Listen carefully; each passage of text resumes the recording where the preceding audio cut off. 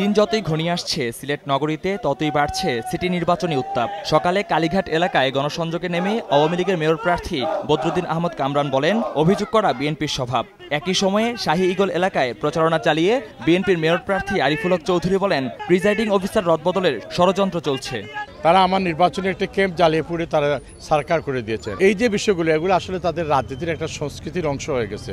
প্রত্যেকটি কর্পোরেশন নির্বাচন আসলে তারা আগে থেকে আগাম কথাবার্তা বলেন নির্বাচনকে প্রশ্নবিদ্ধ করার জন্য। হঠাৎ করে নির্বাচন কমিশন প্রথম যে তালিকা করেছিলেন প্রিসাইডিং অফিসার, এতে নাকি কিছু রদবদল আমাদের কাছে যে তথ্য আসছে বিভিন্ন সংস্থা থেকে, আওয়ামী লীগের নির্বাচনী কার্যালয় পড়ে যাওয়া, পুলিশের উপর হামলা, আমরা এগুলা মনে করি এটা পরিকল্পিতভাবে প্যানিক সৃষ্টি করা হচ্ছে। এদিকে অপ্রীতিকর ঘটনা এড়াতে প্রস্তুত রয়েছে বলে জানায় পুলিশ। নির্বাচন যাতে সুষ্ঠুভাবে সম্পন্ন হতে পারে সেজন্য আমরা পর্যাপ্ত ফোর্স নিয়োজিত রেখেছি।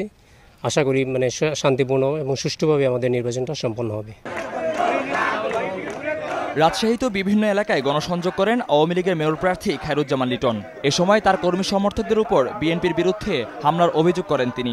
একই সময় সফুরা এলাকায় গণসংযোগ করেন বিএনপির প্রার্থী মোসাদ্দেক হোসেন বুলবুল। পরে মালোপাড়ায় দলীয় কার্যালয়ে সংবাদ সম্মেলন করে নেতাকর্মীদের উপর নির্যাতনের অভিযোগ করেন তিনি। পাশাপাশি নির্বাচন কমিশন ও প্রশাসনের অসহযোগিতায় সুষ্ঠু নির্বাচন সম্ভব নয় বলে দাবি করেন তিনি।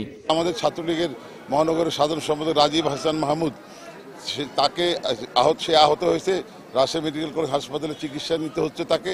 সেখানে সংগঠিত ঘটনা বিএনপিরাই ঘটিয়েছে।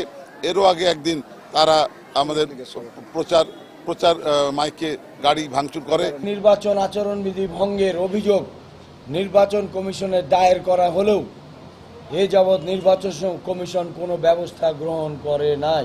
পুলিশ প্রশাসন গণগ্রেফতারে অব্যাহত রয়েছে।